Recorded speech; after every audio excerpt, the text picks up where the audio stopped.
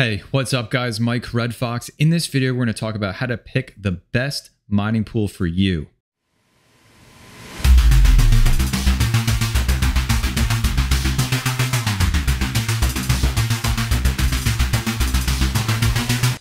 So we're going to use Ethereum as our example in this video because that's what everybody's mining right now.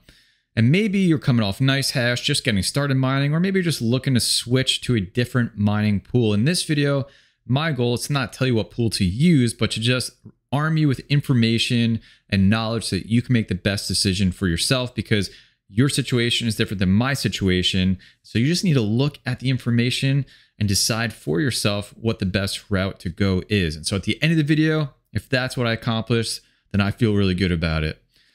And we're going to talk about a few things. We're going to talk about tools and resources that you can use, knowledge that you can gain, and I'll help define some of the terms that pools use and just look at some of the factors that you may want to consider when determining what mining pool to use, again, in this case for Ethereum. So let's start with one of those resources, and that resource is MiningPoolStats.Stream. This is a favorite website amongst cryptocurrency miners. And right now we're going to click on Ethereum and we're going to take a look at all the Ethereum mining pools.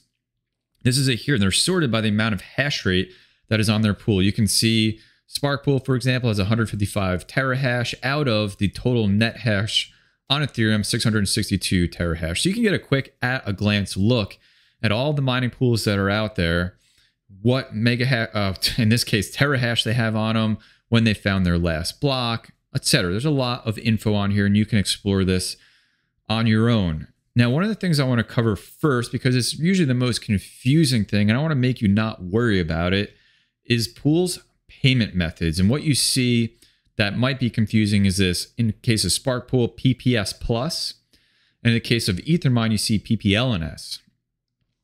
PPS stands for pay per share, and PPLNS stands for pay per last N share. And so to explain this, I want to use an analogy, and hopefully this doesn't make it too simplistic, but I think it's one of the best ways that I can think about it. And we're going to use the analogy of a bank. All right, and we're going to start with PPS, pay per share.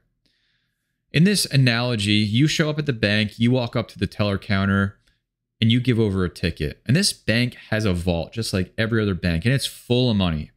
You walk up and you hand over your ticket, and that is your GPU providing its share to the pool. And every time you hand your ticket to the teller, they give you money. You hand your ticket, they give you money. You hand your ticket, they give you money. Ticket, money, ticket, money, ticket, money, right? They're taking it out of their vault and they're giving it to you. And that's it. That's how it works. Now, in a PPLNS version of a pool, it works a little bit differently. Their vault is empty right now, and you show up, right? And you got all these tickets, and you give your ticket to the teller, you get no money. Teller just takes your ticket, puts it aside. Ticket, puts it aside. Ticket, puts it aside. Then eventually the truck shows up with all the money. And this is the pool finding a block. And all that money goes into the vault. And then the teller looks at all the tickets that they got from you and pays you based on all of that work that was done, all the tickets that were provided to that teller proportionally versus everybody else, right? And that is the pool finding a block. And then you getting paid for the amount of work that you put in, going back retroactively. And that's how these work. So if you look at them at a glance, a PPS pool, you're not waiting for the pool to hit a block. It doesn't matter. The pool is taking that risk. They're just going to keep paying you no matter what. PPLNS, you are waiting for the pool to find a block. You're also looking at that pool's luck score. Now, in a big pool like Ethermine and many of the others, like, it's just going to quickly average out to 100% luck over time. But maybe the pool doesn't find a block for a while. It means that your shares are just piling up. Maybe the pool gets really lucky. That means you're making more than you would have on a PPS pool. There's one other thing. We're not going to get too in the weeds with it, but you'll see it's called PPS Plus. That's what Spark Pool has. If you see a pool, and we could probably find one, so let's take a look. If you see a pool that just is PPS, like Hash City here, at least according to this, it's just PPS. What that means is you're only getting the block. You're not getting any of the fees included in that block. Whereas in a PPS Plus pool, like Spark Pool up here, you're getting the block and the fees, just like you are in a PPLNS pool. And not to get too complex here, but the way the fees work is exactly the same way as PPLNS works. So while the block is just ticket paid, ticket paid, ticket paid, the fees are based off of the amount of shares and the amount of tickets accumulated over time. That can get really confusing really fast. So I hope my analogy of the bank works for you. But ultimately, what I would suggest thinking about, especially with a coin like Ethereum, is just stick to a pool. And over time, it really shouldn't matter. You're going to get the same amount of payouts on either pool as long as you're not hopping between them. That's where things can get not dangerous, but that's where things can get less profitable if you're like switching pools every hour, every day. Just pick a pool, stick with it. And the way you pick a pool and stick with it is looking at a lot of other factors and features that they provide. And there's a few, and I'm going to start with at least the one that's most important to me because it's the one I'm most passionate about. And that is minimum payout threshold. So Mike, what is minimum payout threshold? That is me being able to configure and customize what my pool balance has to hit before the mining pool pays me out. Some pools allow you to do that, others don't. Why might that be important? If you're a smaller miner, it might not matter. You're getting paid out when you hit the pool's predetermined minimum payout threshold. I'll give you an example here. Let's switch back over. Hivon has, here it is, a minimum payout of 0.1 ETH, and you cannot change it. So every time you hit 0.1 ETH that day, the pool will pay you out 0.1 ETH. You cannot change that. Over on Ethermine, you can change what your minimum payout threshold is. So I can raise that, for example, to 0.5 Ethereum, and the pool will pay me out when I hit 0.5 Ethereum.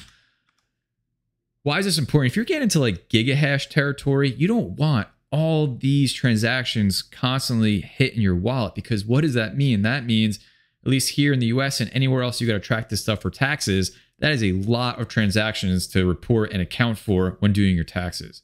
And I made that mistake my first year in mining, and then I learned how important it was to be able to set a minimum payout threshold. So for me, I set my minimum payout threshold to what I want it to be, so I get paid out maybe once a week. And that's 52 transactions that I have to track throughout the year, and maybe not thousands of transactions I have to track throughout the year. So that is really important for me. And not every pool, as we see with Ethermine and Hivon, allows you to set that. So I wanted to cover that one first, but there are certainly other things that we should talk about here. Going back to MiningPoolStats.Stream, one of the next things you're going to see is the pool fee, right? And this is the pool getting paid for the service it's providing you, right? They're going to charge a fee. They should charge a fee. They're giving you a great service, but the fees differ from each pool. You see the two biggest ones, Sparkpool and Ethermine, both charge 1%. So of the hash that you're putting in or the rewards that you would get, they're taking 1% of that to pay for their servers and do all the things, and honestly probably make some money too, right? They should, like I said. And you can see F2 pool charges 2%. And they might get a little confused because you go down to Hivon and they charge 0%. And this is where you should dive into this a little bit more. If you go to Hivon, right, they pay a 0% pool fee. We'll get into transaction fees in a second. But that's because, right, they bundle their Hivon pool with their HiveOS operating system. And you can see to use, once you hit a certain amount of workers, want to use their OS and to use their pool, they're going to charge you a 3% fee. So again, but like great services, amazing mining operating system, amazing pool, but they're just going to charge you 3% to do it all. That's what they decide to do. So that's the next thing you should look at, pool fee, right? Don't go mine on some pool that's got like a 10% fee. That would be insane. Along with that are transaction fees, right? This is the second kind of fees that you're going to get hit with. And this is especially true in a post EIP 1559 world. And you'll see again on HiveOS or Hivon pool, they cover the transaction fee. But again, they're also charging you 3%. Where on Ethermine, if you go back there, you have to pay the transaction fee post EIP 1559. But you can set what you want that fee to be. And let me talk about that a little bit more here. So I can hit my minimum payout threshold of say 0.5 Ethereum, and I will not get paid out until the base fee on the Ethereum network hits the amount of GWEI that I set it to. And I use 40 GWEI again, hold strong. So I use 40. So until the base fee on the Ethereum network hits 40, that 0.5 Ethereum will not get paid out to me. So I get to decide. And I think that's great. Other pools do different things, and you should look into what the pool you're considering using does as far as transaction fees. Now, one of the cool things that I discovered just recently that is very important, of course, there's a tool I'm going to go over in a second, but you should also really be looking at your ping and your latency to the pool server. So let's take a look at Ethereum, Ethermine. So we look at Ethermine, we go to start mining. Here you can see they offer 4 mining servers, and I'm in the East US. So this is great for me, right? They got a East US mining server, and I want to make sure that I got a server close to me so I have a low latency and a low ping. Why is that important? That's important that I don't produce stale shares, because especially depending on the pool, stale shares may not get paid for. They may not be counted. Some pools don't count them at all. Other pools count them 100%. And some pools count them somewhere in the middle where you only may get 50% of those shares counted towards your total shares. So the way you prevent stale shares is to have great network connectivity with the pool. So in this case, Ethermine's got a US East server. If we go over to Spark Pool, what do they have? They have a US server. If we go over to 2Miners, another favorite pool, they have a US server. And I know that Hivon definitely has a couple US servers as well. So the tool that I found is from 2Miners, and I'll link to it in the description below. And it is a ping tool for the Stratum. And so I actually set it up, and we're going to test it live right now. And I chose the servers in the US that should be closest to my physical location here in the East US. And we're going to run them and see which one is actually closest to me. So we got 2Miners going, we got Ethermine going, and let's do Spark Pool. And let's see what kind of results we get here.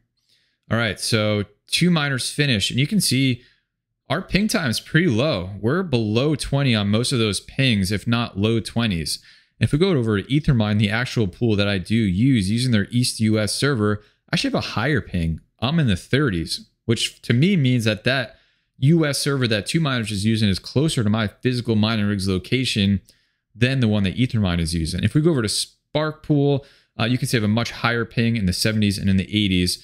So what all of that really means at a glance is that the lower the ping, the better connection you're going to have to that pool, and the less chance that you're going to have for submitting stale shares that may or may not be counted in the total shares you submit when the pool finds a block, or in the case of PPS plus gets a transaction fee.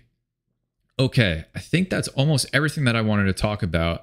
There's one other tool that I would recommend, and that is over on etherchain.org. And I'll leave a link to this in the description below as well. And I've been tracking on this website for pretty much every week post EIP 1559. And what you're looking at here is the average reward that the pool is paying out, that the pool is hitting.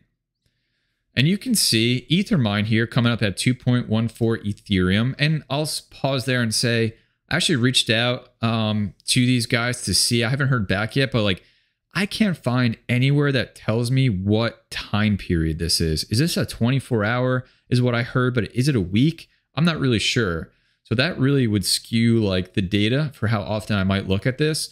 But I will tell you that almost every time I look at this, which is a few times a week, Ethermine is coming up number one. In this case, Spark Pool is a little bit more, but every time I look at this, Ethermine is beating Hivon every single time. I don't know what that means. I don't know if there's more to the story in all of that, but I just think this is a cool tool to come check, maybe look at weekly that may help you decide what pool is paying a little bit more. So I think that's it, guys. That's everything that I wanted to cover in this video around choosing the best mining pool for you. I'm sure that I missed something. Please let me know in the comment section down below. But at least for me, off the top of my head, those are the big things that I personally look at. I would love to know what mining pools you are using for Ethereum and why. Leave a comment in the comment section down below and let me know. I'm very curious. I hope you enjoyed the video. Hit the like button if you did. Subscribe for more content on GPU mining. Join my Discord if you want to chat. Link is in the description below. And as always, please take care of yourself, take care of each other, and I'll see you in the next video.